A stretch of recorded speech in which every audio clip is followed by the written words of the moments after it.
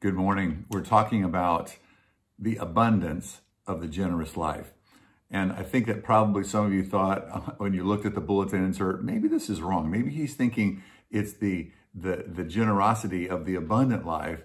But no, it's actually the other way around, that as you and I get more generous, as we get more acquainted with releasing what we have, of giving what we have, of giving a lot of what we have, of being generous in so many different ways, and taking care of people and taking care of things that need to be taken care of with the resources that God pours into our lives. It is that generous life then that abundance comes back to us. It's the measure that you use that will be measured back to you. That's the principle here. And I'm not a principle guy. What I'm saying is, this is how Jesus is saying it works with me.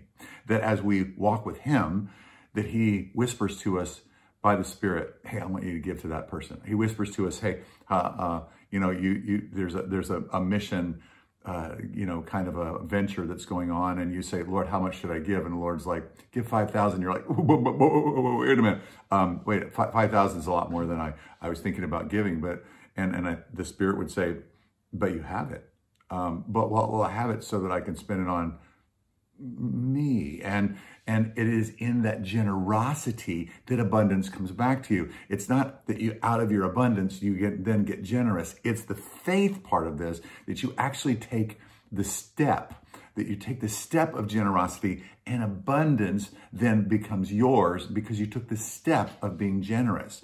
And again, this is the mentality that Jesus is presenting to us in this particular section in the Gospel of Luke, that he is presenting to us that as you live a generous life, then you begin to enter into my abundance. That's the call of the Lord for us today, this week, forever.